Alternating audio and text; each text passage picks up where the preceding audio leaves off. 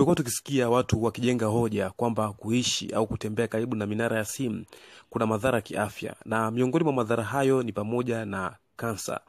Lakini mpaka sasa hakuna ushahidi wa moja kwa moja juu ya jambo hili. Basi leo upata kufahamu ukweli.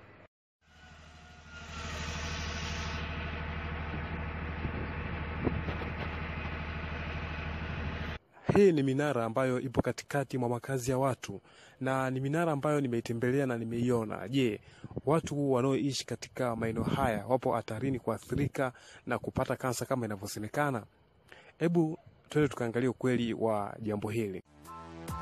Katika nadharia za afya kuna sababu chache ambazo zinakubaliana na dhana ya kwamba minara ya simu husababisha kansa. Kwa mujibu wa chama cha kansa cha Amerika ACS, kimeelezea mambo mbalimbali kwa nini minara ya simu sio tishio kwa afya ya binadamu.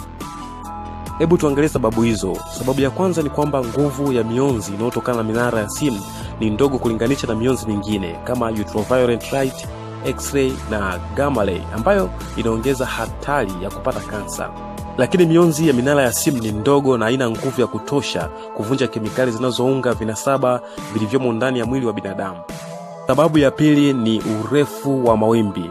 Mawimbi ya minara ya simu yana urefu ambao unaweza kujikusanya kwa inchi 1 au inchi 2 na sio zaidi ya hapo.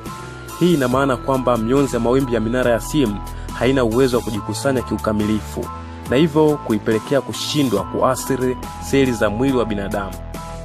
Kwa sababu hizo ni kwamba mionzi ya minara ya simu haina madhara sawa na ile inayozalishwa na vituo vya runinga na redio. Na kwa kuhitimisha ni kwamba minara ya simu bado haijathibitishwa kusababisha madhara yoyote yale ya kiafya.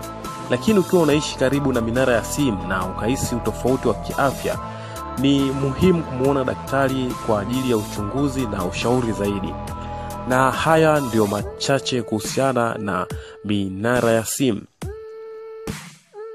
Kama una chochote unataka kushare nami, comment kwenye video hii, na usisahau kusubscribe na kufollow kwenye Instagram, Facebook na Twitter @abdallamagana.